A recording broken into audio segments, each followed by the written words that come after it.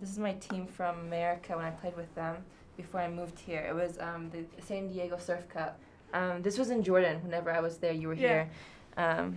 This is against the Bahrain team. And yes, women in hijab can't do headers. And whenever you do headers, it's like a nice, perfect shot.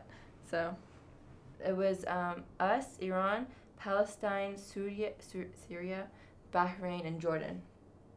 So we were the team who only practiced for a month with each other. Mm-hmm. Everyone else was playing for like 5 years.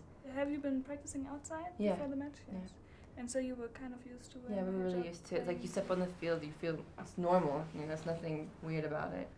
It's kind of hard to tell apart the different This teams. one says Bahrain in English. You know, all the teams over there were white and red. It was the only colors. I don't know. I think everyone likes those two colors. And you are both? Yes. Everyone had both colors. Oh, really? Yeah. So every match was white and red against. That's funny. So, you want to be red this time or what? That's exactly how it was.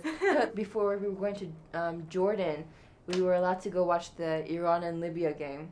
Oh, really? Yeah, it was like the first time in like history women were able to go, like an entire like team of Iranian women soccer players to go watch the game. It was good. It was very good. It's like a starting point, foundation for us. So, and more to come.